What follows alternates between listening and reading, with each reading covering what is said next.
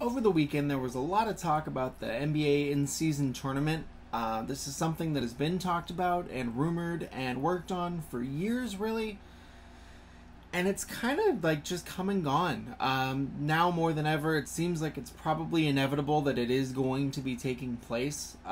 Possibly as soon as the 2023-24 season, because that would be the first season under a new collective bargaining agreement. Which apparently is on track to come and go without any issues or work stoppages or anything, which is good. But the idea behind the in-season tournament is one that the NBA has kind of worked on for years as a way to boost interest in the regular season, kind of prevent tanking at the back part of a season, and boost viewership. Because at the end of the day, the NBA needs as many people as possible watching, and TV ratings, audiences, merch sales, all that. It's all a business. As much as we love just the sport of basketball and watching the league and these players, it all comes down to a business. And the in-season tournament was a great way to boost revenue and to make it seem like the regular season is more important than it is. Because unless you're a serious basketball fan, when it starts to hit like after the All-Star break, like the end of February, March, April, like waiting to get to the playoffs, it gets a little rough. People are hurt, teams are sitting their best players, but bad teams just trying to tank to get better draft picks. I mean, not as much now that they've weighted the percentages for the top picks in the lottery, but regardless, fans lose interest, basically, after the All-Star break up until the playoffs start again. It's like, okay, cool, wake me up when the playoffs start. I don't need to watch all of these unnecessary games. So, the in-season tournament was a way to kind of combat that and give more meaning to these games and to make it easier for fans to invest in the regular season. Previously, they had proposed a 78-game season with the in-season tournament happening as well, and that got shot down. Basically, NBA owners want 82 games. NBA affiliate stations, like local broadcast networks, so think like Sportsnet LA for the Lakers, Bally's for the Clippers, Yes Network for the Brooklyn Nets, like all those local markets have their own stations. And it's a lot easier to book 82 nights of games for these stations and to fill that type of content. Like, it's guaranteed ratings, it's guaranteed ad space. So keeping 82 games is probably something that's going to be non-negotiable. The only people that would really want to shorten it would be the players. But owners, teams, networks, all of that. So 82 games is probably going to be what it is for the foreseeable future. It would be pretty shocking if they ever, messed with the number of games quite like that wasn't somehow adding more. So, the current idea for an in-season tournament, which is gaining steam as of this past weekend, because Shams Charania tweeted out some of the framework for it. He said, the games would run through November. 8 teams would advance to a single elimination final to be held in December, while all other 22 teams would continue like it was a regular season. And then all games are part of the normal 82 schedule, with one extra game for the 2 teams that would play in the finals. Now, that's pretty big.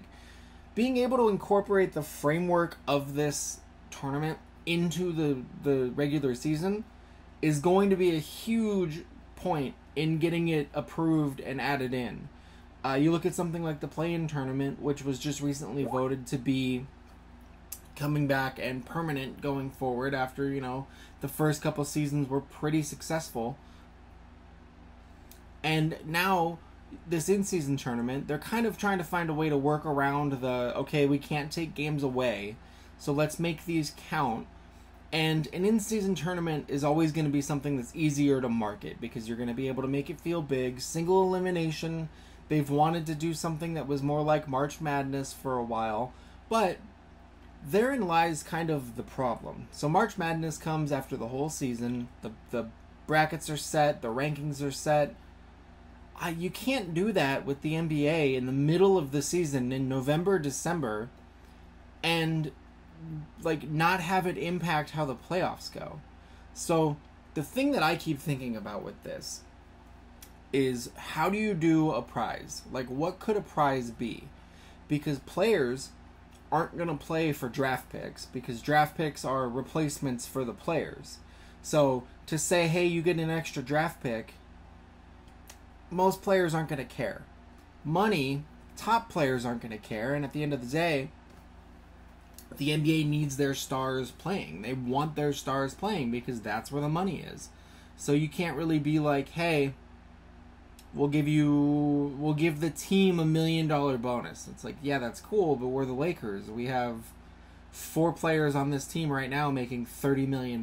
Like, $1 million is a drop in the bucket. And, you know, the All-Star Game has been combating this for a while, and they've kind of hit on something here with the charity incentives and you know, the awards and all of that. I'm sure people would want to be the first in-season tournament MVP,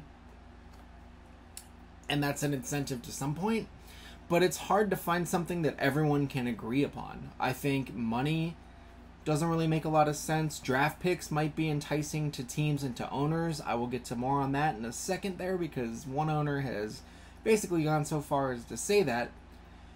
But for players, like, the only thing I can think of as far as, like, proper incentive for one of these tournaments is the wins in this tournament should count towards the playoff seeding.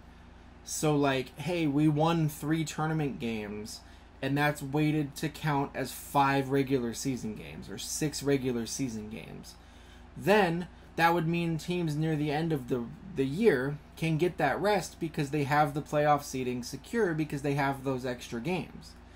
Never going to happen. It's wishful thinking, and I know that. It's never going to happen because, 1, TV networks don't like when stars don't play and they're not hurt, and 2, it's too hard to keep track of all of it. I mean, the NBA is a $1 billion organization. I'm sure they could keep track of boosted wins and things like that, but to me, the prizes is going to be what determines it, because getting everything approved and then having an in-season tournament in November, December, around the time the NBA really starts heating up, like Christmas time is like the time NBA fans really come to life.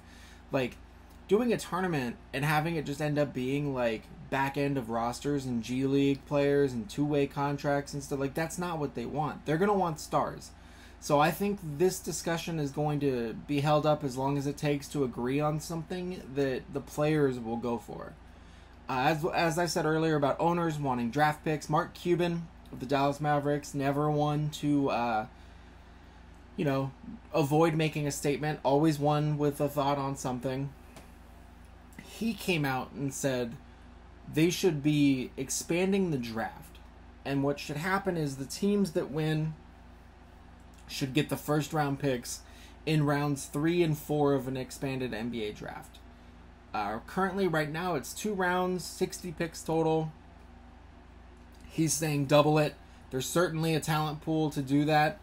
But again, that helps the owners, that helps the league, but it doesn't do much for the players. So, like, it's going to have to be a 2-part type of thing where it's like, okay, the teams have this incentive to win, and the players have this incentive to win, and then kind of bring it all together. The fact that it is a part of the regular season, and they've clearly already accounted for that, I think is a huge step. I think it could be done well. I think it could be awesome. But this right now, like, it's reading like it could be finalized as soon as 23-24, that's kind of wishful thinking, unless they are already pretty well underway. So I would say, the talk of an in-season tournament is something to get excited about and to start thinking about, but it's not like something where everything is set in stone completely. And I think that's everything. If you have any thoughts on the tournament or anything you'd like to see as kind of like incentive for teams to participate, please let me know in the comments. Thank you very much for watching. Have a good day.